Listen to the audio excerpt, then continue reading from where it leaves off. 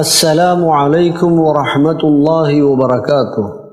59-ാം അധ്യായം സൂറത്തുൽ ഹശ്ർ 22-ാം വചനം. അഊദു ബില്ലാഹി മിനശ് ശൈത്വാനിർ റജീം. ബിസ്മില്ലാഹിർ റഹ്മാനിർ റഹീം. ഹുവല്ലാഹുല്ലദീ ലാ ഇലാഹ ഇല്ലാ ഹു ആലിമുൽ ഗൈബി വശ്ശഹാദ ഹുവർ റഹ്മാനുർ റഹീം. ഓക്കെ, 22-ാം വചനത്തിൽ വളരെ പ്രധാനപ്പെട്ട ഒരു കാര്യം ഓർമ്മപ്പെടുത്തുകയാണ്. ഒന്ന്, ഹുവല്ലാഹുല്ലദീ ലാ ഇലാഹ ഇല്ലാ ഹുവ എന്നാണ് ഉള്ളത്. ഹുവയിൽ നമ്മൾ നിർത്തുന്നു. കാരണം ഒന്ന്, നമ്മുടെ ശ്വാസം. രണ്ട്, അവിടെ ഒരു അടയാളമുണ്ട്. അൽ വസ്ലു ഔല. സ്വലി എന്നോ സ്വലേ എന്നോ ഒക്കെ വായിച്ചോളൂ. സ്വാദും ലാമും യാഉം ആണ്. അപ്പോൾ അൽ വസ്ലു ഔല, കൂട്ടിയോതുന്നതാണ് ഉത്തമം. എന്നാൽ വഖഫിന് പ്രയാസമില്ല, അനുവാദമുണ്ട്. ഹുവല്ലാഹുല്ലദീ ലാ ഇലാഹ ഇല്ലാ ഹുവ ആലിമുൽ ഗൈബി എന്ന് പറഞ്ഞു പോകാം. പക്ഷെ നമ്മൾ അവിടെ വഖഫ് ചെയ്യാം. വഖഫ് ചെയ്യുമ്പോൾ സാധാരണഗതിയിൽ കഴിഞ്ഞ ക്ലാസ്സിൽ നാം പറഞ്ഞ പോലെ നിർത്തുമ്പോൾ അത് വാവിന് സുക്കൂൻ നൽകുകയാണല്ലോ വേണ്ടത്. പക്ഷേ വമ്മിന് ശേഷം സുക്കൂനുള്ള വാവിൽ വഖഫ് ചെയ്യുമ്പോൾ ആ വാവ് മദ്ദായി ഡൈവേർട്ട് ചെയ്യപ്പെടും. ഒന്നുകൂടെ, ഹു എന്ന് ദമ്മാണ്. അതിനുശേഷം വാവിൽ നമ്മൾ സുക്കൂൻ ചെയ്ത് നിർത്താൻ തീരുമാനിച്ചു. അങ്ങനെയാകുമ്പോൾ ആ വാവ് മദ്ദായി മാറും. ദമ്മിന് ശേഷമുള്ള വഖഫിൻ്റെ വാവ് സാക്കിന വാവ് മദ്ദായി മാറും എന്ന് ചുരുക്കം. ലാ ഇലാഹ ഇല്ലാഹു എന്ന് ഒരു ദീർഘമായി മാറും. ഒന്നുകൂടെ പറയാം. ദമ്മയ്ക്ക് ശേഷമുള്ള വാവിൽ സുക്കൂൻ കൊടുത്ത് നിർത്തുകയാണെങ്കിൽ ആ സുക്കൂനിന് പകരം അതിനെ വാവ് സുക്കൂൻ എന്നതിൽ നിന്ന് മാറി വാവ് മദ് ആയി ഉച്ചരിക്കണം, നീട്ടിവെക്കണം, സാധാരണ ദീർഘമായിരിക്കണം. മദ് ത്വബീഇയാണ്. ഇല്ലാഹു, അത്ര മതി. ഓക്കെ, ഇത് തന്നെയാണ് കെസ്റയ്ക്ക് ശേഷം വരുന്ന യാന് സുക്കൂൻ കൊടുത്ത് നിർത്തേണ്ടി വന്നാൽ ആ യാനെ മദ്ദാക്കി മാറ്റണം. ഹെയ് എന്ന് പറയാതെ, ഹു എന്ന് പറയാതെ, ഹൂ ഹീ എന്ന് ദീർഘമാക്കി മാറ്റണം. ഓക്കെ, രണ്ടാമത്തെ കാര്യം, ആലിമുൽ ഗൈബി വശ്ശഹാദതി. അവിടെ തി എന്നാണ്, നേരത്തെ നാം സൂചിപ്പിച്ച കാര്യമാണ്. താഇനെ ഹ ആക്കി മാറ്റണം. അങ്ങനെയുള്ള ത ഒക്കെ വഖഫ് ചെയ്യുമ്പോൾ ഹ ആയി മാറും. ആലിമുൽ ഗൈബി വശ്ശഹാദ ഹുവർ റഹ്മാനുർ റഹീം. മൂന്നാമത്തെ വിഷയം, റഹ്മാൻ എന്നതിലെയും റഹീം എന്നതിലെയും ഹാ, റഹ്മത്ത് എന്നതിലെ ഹാ ആണല്ലോ. അതുകൊണ്ട് അഥവാ കാരുണ്യം എന്ന പദത്തിൻ്റെ അതിൽ നിന്ന് നിഷ്പന്നമായി വന്നതാണ് റഹീം, റഹ്മാൻ. അപ്പോൾ അത് ഹാ തന്നെയായിരിക്കണം. റഹ്മാനുർ റഹീം ഹാ ആയി മാറരുത്. മിക്കവാറും ആളുകൾ രണ്ടാമത് ഉച്ചരിക്കുന്നത് ഹ ആയി പോകും. അങ്ങനെ വരാതെ ഹുവർ റഹ്മാനുർ റഹീം. ഒന്നും കൂടെ വായിക്കാം. ഹുവല്ലാഹുല്ലദീ ലാ ഇലാഹ ഇല്ലാ ഹു ആലിമുൽ ഗൈബി വശ്ശഹാദ ഹുവർ റഹ്മാനുർ റഹീം. സൂറത്തുൽ ഹശ്റിലെ 22-ാമത്തെ ആയത്ത് ഇപ്രകാരമാണ്: ഹുവല്ലാഹുല്ലദീ ലാ ഇലാഹ ഇല്ലാഹു ആലിമുൽ ഗൈബി വശ്ശഹാദ ഹുവർ റഹ്മാനുർ റഹീം.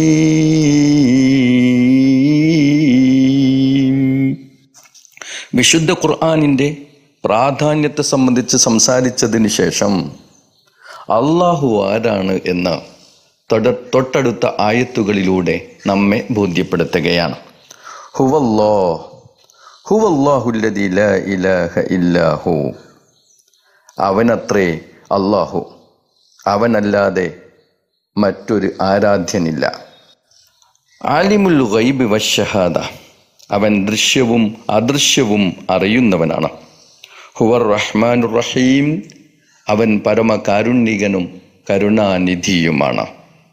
ഖുർആനിൽ 12ഓളം സ്ഥലങ്ങളിൽ ഈ ആയത്ത് ആവർത്തിച്ചിട്ടുണ്ട്. ആലിമുൽ ഗൈബി വശ്ശഹാദ, അള്ളാഹു ദൃശ്യവും അദൃശ്യവും അറിയുന്നവനാകുന്നു എന്ന് 12 പ്രാവശ്യമാണ് പടച്ചോൻ ഇതേ രൂപത്തിൽ ആവർത്തിച്ചിട്ടുള്ളത്. അതിൻ്റെ ആശയ പ്രാധാന്യം തന്നെയാണ് ഈ ആവർത്തനത്തിലൂടെ നമുക്ക് മനസ്സിലാവുന്നത്. അള്ളാഹുവിൻ്റെ വിശേഷണങ്ങളിൽ ഏറ്റവും സുപ്രധാനമായ കാര്യമാണ്. അതേപോലെ ഇസ്ലാമിൻ്റെ ആണിക്കല്ലായ തൗഹീദ്, അതിൻ്റെ ഏറ്റവും പ്രധാനപ്പെട്ട പോയിന്റ്, ഏറ്റവും പ്രധാനപ്പെട്ട ആശയമാണ് ആലിമുൽ ഗൈബി വശ്ശഹാദ എന്നുള്ളത്. അള്ളാഹു ആരാധ്യനാകുന്നു, അവനല്ലാതെ ആരാധ്യനേതുമില്ല എന്ന് പഠിപ്പിക്കുകയാണ്. എന്തുകൊണ്ട്? അവൻ ദൃശ്യവും അദൃശ്യവും അറിയുന്നവനായതുകൊണ്ട്. അതുകൊണ്ട് മറ്റൊരാളെ ആരാധിക്കാൻ പറ്റില്ല. മാത്രമല്ല, അവൻ കാരുണ്യവാനും പരമകാരുണ്യകനും കരുണാനിധിയുമാണ്.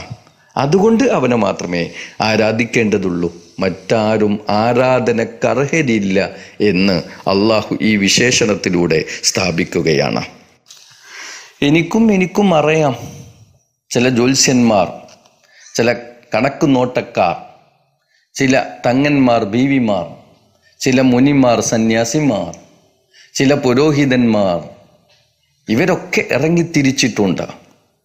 അവരെല്ലാം പറയുന്നത് നിങ്ങളുടെ ഭാവി നമ്മൾ പ്രവചിക്കും എന്നാണ്, നാളെ എന്ത് നടക്കും എന്നാണ്, നിങ്ങൾ എവിടെയെല്ലാം എത്തിച്ചേരും എന്നുള്ളതാണ്, ഈ പ്രപഞ്ചത്തിന് ഇനി എന്തൊക്കെ സംഭവിക്കും, എപ്പോഴാണ് ലോകത്തിൻ്റെ അവസാനം ഉണ്ടാവുക, ഇങ്ങനെ പല പ്രഖ്യാപനങ്ങളും പല മുന്നറിയിപ്പുകളും പലരും നൽകാറുണ്ട്. എല്ലാം അസ്ഥാനത്താവുകയാണ് പതിവ് എന്ന് നമുക്ക് ഏവർക്കും അറിയാം. അതിൽ നിന്ന് മനസ്സിലാവുന്നത് ഒരുത്തനും ഇത് പറയാൻ കഴിയില്ല എന്നാണ്. വുഹാനിൽ നിന്ന് പൊട്ടിപ്പുറപ്പെട്ടിട്ടുള്ള, ലോകത്തെ നിശ്ചലമാക്കിയിട്ടുള്ള നമ്മുടെ COVID-19 എന്ന് പറയുന്ന വൈറസിനെ സംബന്ധിച്ച് ഏതെങ്കിലും ഒരുത്തൻ എവിടെ വെച്ചെങ്കിലും, ലോകത്തിൻ്റെ ഏതെങ്കിലും ഒരു മൂലയിൽ വെച്ച് എന്തെങ്കിലും അല്പം ചില കാര്യങ്ങൾ മുൻകൂട്ടി നമുക്ക് അറിയിച്ചു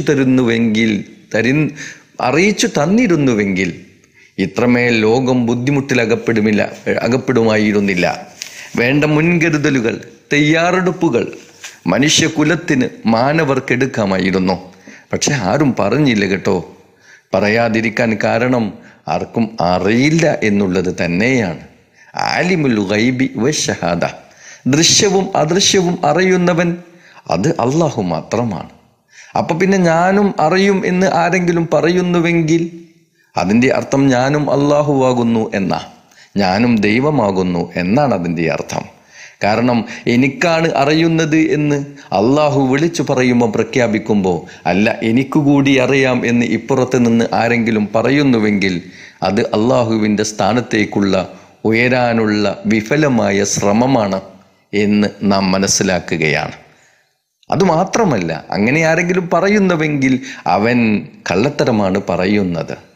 അതേപോലെ അങ്ങനെ മറ്റൊരാൾക്ക് കഴിയും എന്ന് ആരെങ്കിലും വിശ്വസിക്കുന്നുവെങ്കിൽ അത് മൂഢമായ വിശ്വാസമാണ്, അന്ധവിശ്വാസമാണ്. അങ്ങനെ വിശ്വസിക്കേണ്ടതില്ല, വിശ്വസിക്കരുത് എന്ന് ഈ ആയത്ത് നമ്മെ ബോധ്യപ്പെടുത്തുകയാണ്.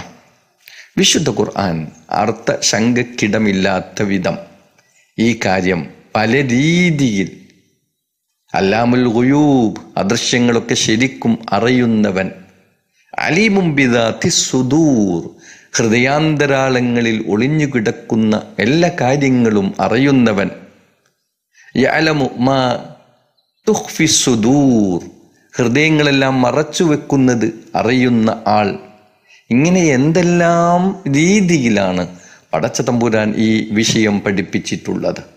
മാത്രമല്ല ആകാശങ്ങളിലും ഭൂമിയിലുമുള്ള ഒരാളും തന്നെ അദൃശ്യങ്ങൾ അറിയില്ല അല്ലാഹു അല്ലാതെ എന്നുള്ള പ്രഖ്യാപനം സൂറത്തുൽ ജിന്നിൽ ഒന്നുകൂടി കൃത്യമായി മനസ്സിലാവുന്ന തരത്തിൽ ആലിമുൽ ഗൈബി ഫലാ യുദ്ഹിറു അലാ ഗൈബിഹി അഹദൻ ഇല്ല മനിർത്തല്ലാ മിർ റസൂൽ. അല്ലാഹു ആലിമുൽ ഗൈബ് അദൃശ്യം അറിയുന്നവനാണ്. ഫലാ യുദ്ഹിറു അലാ ഗൈബിഹി അഹദൻ അവൻ്റെ അദൃശ്യത്തെ ഒരാൾക്കു പോലും അവൻ വെളിവാക്കി കൊടുക്കുകയില്ല, അറിയിച്ചു കൊടുക്കുകയില്ല. ഇല്ലാ മനിർത്തല്ലാ മിർ റസൂൽ അവൻ തൃപ്തിപ്പെട്ട റസൂലുകൾക്കല്ലാതെ. ഇതിൽ നിന്ന് കൃത്യമായി മനസ്സിലാവുന്നു അല്ലാഹു ആർക്കെങ്കിലും അദൃശ്യങ്ങൾ അറിയിച്ചു കൊടുത്തിട്ടുണ്ടെങ്കിൽ അത് ഈ ലോകത്ത് കഴിഞ്ഞ് കടന്നുപോയിട്ടുള്ള പ്രവാചകന്മാർക്ക് മാത്രമാണ്. മറ്റൊരാൾക്കും തന്നെ അദൃശ്യങ്ങൾ അറിയിച്ചു കൊടുക്കുകയില്ല എന്ന് ഖണ്ഡിതമായി അല്ലാഹു പ്രഖ്യാപിച്ചിരിക്കുകയാണ്. അപ്പോൾ ഒരുത്തൻ ഇവിടെ നിന്ന് എനിക്ക് ഗൈബ് അറിയാം എന്ന് പറഞ്ഞാൽ, അദൃശ്യം അറിയാം എന്ന് പറഞ്ഞാൽ അതിൻ്റെ അർത്ഥം ഒന്നുകിൽ അവൻ പ്രവാചകനായിരിക്കും, അല്ലെങ്കിൽ അവൻ ദൈവം തന്നെയായിരിക്കും. അല്ലാതെ ഒരാൾക്കും, ഒരു മനുഷ്യന്, സാധാ മനുഷ്യന് അത് പറയാൻ കഴിയില്ല എന്ന് വ്യക്തമായി നമുക്ക് മനസ്സിലാവുകയാണ്. ഇവിടെ അല്ലാഹു ആലിമുൽ ഗൈബി വശഹാദ എന്നാ പ്രയോഗിച്ചത്. ദൃശ്യവും അദൃശ്യവും അറിയുന്നവൻ എന്ന. അദൃശ്യം അറിയുന്നത് നമുക്ക് അംഗീകരിക്കാം, എന്നാൽ ദൃശ്യം അറിയുന്നവൻ എന്ന് പറയേണ്ടതുണ്ടോ? ദൃശ്യം നമ്മളെല്ലാവരും അറിയുകയും കാണുകയും അനുഭവിക്കുകയും ചെയ്യുന്നതല്ലേ? അതെന്തിനാണ് പ്രത്യേകമായി ഇങ്ങനെ എടുത്തു പറയുന്നത്? നമ്മളും അല്ലാഹുവും ഒക്കെ, നമുക്കും നമ്മൾ കാണുന്ന വസ്തുക്കൾ അതിനെയൊക്കെ നമ്മളും അറിയുന്നവരല്ലേ എന്ന് ചിലപ്പോൾ നമ്മൾ ചിന്തിക്കുകയാണ്. അർത്ഥമില്ലാത്ത വാക്കുകളാണോ? ഒരിക്കലുമല്ല. അവിടെയും ദൃശ്യമായ വസ്തുക്കൾക്കുള്ളിൽ ഒരു അദൃശ്യമുണ്ട് എന്നുള്ളത് തന്നെയാണ്. ദൃശ്യവും പലപ്പോഴും നമുക്ക് അദൃശ്യമായി വരാറുണ്ട് എന്നതാണ്. ഇപ്പോൾ നമുക്ക് തന്നെ അറിയാം, ദൃശ്യമായ ഒരു മനുഷ്യൻ എൻ്റെ മുമ്പിൽ വന്നു നിന്നു, അവൻ ചിരിക്കുന്നു, അവൻ എന്നോട് സ്നേഹാദരവുകൾ കാണിക്കുന്നു. പക്ഷേ അവൻ്റെ ഉള്ള് പുകഞ്ഞുകൊണ്ടിരിക്കുകയാണ്. പക കൊണ്ട്, മതവിദ്വേഷം കൊണ്ട്, അല്ലെങ്കിൽ മറ്റെന്തോ സാമ്പത്തികമായ പ്രശ്നങ്ങളെ കൊണ്ട്, അസൂയ കൊണ്ട് അവൻ്റെ ഉള്ളറ പുകഞ്ഞുകൊണ്ടിരിക്കുകയാണ്. അവൻ്റെ പിന്നിൽ കത്തിയുണ്ട്. എന്നെ കൊല്ലാൻ വേണ്ടിയാണ് അവൻ വന്നിട്ടുള്ളത്. പക്ഷെ അവൻ എൻ്റെ മുമ്പിൽ ദൃശ്യമാണ്, അവനെ ഞാൻ കാണുന്നുണ്ട്. പക്ഷേ അവൻ്റെ ഉള്ളുകള്ളി കാണാൻ എനിക്ക് കഴിയുന്നില്ല. ആ ദൃശ്യം പോലും എനിക്ക് അദൃശ്യമായി വരികയാണ്. അപ്പോൾ പിന്നെ ഷഹാദ എന്ന് പറയുന്നതിലും അർത്ഥമില്ലേ? ആശയമില്ലേ? തീർച്ചയായും നമ്മുടെ മുമ്പിൽ നമ്മൾ കാണുന്ന പലതിനെപ്പറ്റിയും നമുക്ക് തീർത്തും അറിയില്ല. ഒരുപാട് ജീവികൾ, അവയുടെ ഉള്ളറകളെപ്പറ്റി അറിയില്ല. ഒരുപാട് പറവകൾ അല്ലെങ്കിൽ മറ്റു ജന്തുജാലങ്ങൾ, അതേപോലെ അചേതന വസ്തുക്കൾ, ഭൂമിയിൽ നിറഞ്ഞു കിടക്കുന്ന വസ്തുക്കൾ, അവയുടെ ഉള്ളറകൾ പലപ്പോഴും നമുക്ക് അറിയാൻ കഴിയുന്നില്ല. ഇവിടെയാണ് ആലിമുൽ ഗൈബി വശഹാദ എന്ന് പറയുന്നതിൻ്റെ അർത്ഥം. വമിൻ ശർരി മാ ഖലഖ് നമ്മൾ പറഞ്ഞില്ലേ, സൃഷ്ടിച്ചവയുടെ ഷർറിൽ നിന്ന്. എന്തിനെ അങ്ങനെ പറയുന്നത്? ഷർറിനെ പറ്റി നമുക്കറിയില്ല. ആ സൃഷ്ടിയെ നമ്മൾ കാണുന്നു, അറിയുന്നു. പക്ഷേ സൃഷ്ടിയുടെ ദ്രോഹം എന്തൊക്കെയാണ് എന്ന് കൃത്യവും വ്യക്തവുമായി നമുക്ക് അറിയാൻ കഴിയുന്നില്ല. അത് അടിയുറച്ച് വിശ്വസിക്കണം. ആലിമുൽ ഗൈബി വശഹാദ, ഇസ്ലാമിൻ്റെ ആണിക്കല്ലായ ഈ വിശ്വാസത്തിൽ ഒരു കളങ്കവും വരാൻ പാടില്ല എന്നാണ് ഈ ആയത്ത് നമ്മെ ബോധ്യപ്പെടുത്തുന്നത്. ബിസ്മില്ലാഹിർ റഹ്മാനിർ റഹീം. ഹുവല്ലാഹു അല്ലദീ ലാ ഇലാഹ ഇല്ലാ ഹുവ. ഹുവല്ലാഹു, അവൻ, ഹുവ മുബ്തദയാണ്, അല്ലാഹു അതിൻ്റെ ഖബറുമാണ്. അവിടെ ജുംല പൂർണ്ണമായി, ഹുവല്ലാഹു. പിന്നീട് വരുന്ന അല്ലദീ എന്നുള്ളത് ഇസ്മുൽ മൗസൂൽ, അത് സിഫത്താണ്. അല്ലദീ എങ്ങനെയുള്ളവ? അല്ലദീ അവൻ, ലാ ഇലാഹ ഇല്ലാ ഹുവ. ലാ എന്നുള്ളത് നാഫിയത്തുൽ ജിൻസാണ്. അതുകൊണ്ട് തന്നെ പിന്നീട് വരുന്ന ഇസ്മു നക്കിറയായിരിക്കും, മൻസൂബായിരിക്കും. ലാ ഇലാഹ, അവിടെ ലായുടെ ഇസ്മാണ് ഇലാഹെങ്കിൽ അതിൻ്റെ ഖബർ മഹ്ദൂഫാണ്. ലാ ഇലാഹ മൗജൂദുൻ. പിന്നീട് വരുന്ന ഇല്ല എന്ന് പറയുന്ന ഹസ്റാണ്, ഇസ്തിസ്നാന് വേണ്ടി വരുന്ന ഇല്ല, ഹുവ അവനൊഴികെ. അപ്പോൾ ആ ഹുവ എന്നുള്ളത് നമ്മൾ അവിടുന്ന് കളഞ്ഞു പോയ മഹ്ദൂഫായ ഖബറിൻ്റെ ബദലാണ്, മർഫു ആയിരിക്കും, ഫി മഹല്ലി റഫ് ആണ്. ഹുവല്ലാഹു അല്ലദീ ലാ ഇലാഹ ഇല്ലാ ഹുവ. പിന്നീട് തുടങ്ങുന്ന ആലിം എന്നുള്ളതിനെ ഇലാഫത്ത് ചെയ്ത ഒയ്ബിലേക്കും ഷഹാദത്തിലേക്കും ഒയ്ബിലേക്കും ഇലാഫത്ത് ചെയ്ത ആലിം എന്നുള്ളത് ഖബർ തന്നെയാണ്. രണ്ടാമത് വരുന്ന ഖബർ സാനിയാണ്, ഹുവ ആലിമുൽ ഒയ്ബി വശഹാദ. മാത്രമല്ല വീണ്ടും ഹുവ ആവർത്തിക്കുന്നു, 3 ഹുവയാണ് വരുന്നത്. മൂന്നാമത് വരുന്ന ഹുവയും മുബ്തദാണ്, ഹുവ അവൻ. അർ-റഹ്മാനു അർ-റഹീം എന്നുള്ള അർ-റഹ്മാൻ എന്നുള്ളത് ഖബറാണ്, അർ-റഹീം എന്നുള്ളത് ഖബറാണ്. റഹ്മാനു റഹീം. അപ്പോൾ ഹുവ കൊണ്ട് തന്നെ തുടങ്ങുന്ന 2-3 ജുംലകളാണ്. 22ാമത്തെ വചനം നമ്മൾ കാണുന്ന 22ാമത്തെ വചനം 3 ജുംലകൾ, അതിനപ്പുറം സിഫത്തും ഒക്കെ ചേർന്ന് വരുന്ന ഭാഷാ ഘടകങ്ങളുടെ വലിയൊരു ചേരുവയാണ്. വചനം വളരെ ലളിതമാണ്, ആശയങ്ങൾ വ്യക്തമാണ്.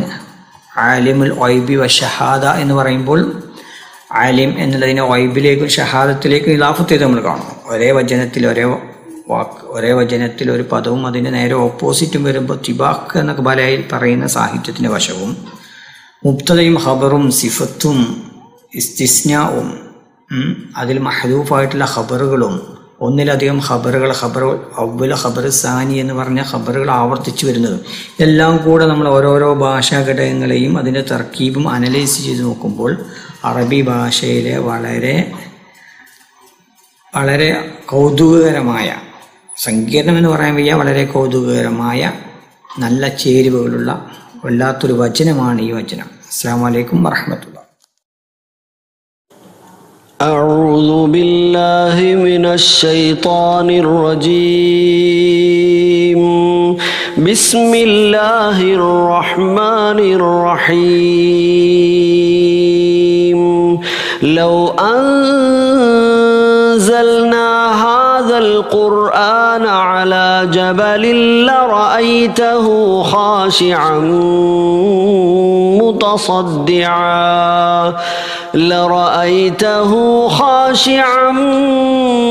متصدعا من خشية الله. وتلك الأمثال نضربها للناس لعلهم يتفكرون. هو الله الذي لا إله إلا هو عالم الغيب والشهادة هو الرحمن الرحيم. السلام عليكم ورحمة الله.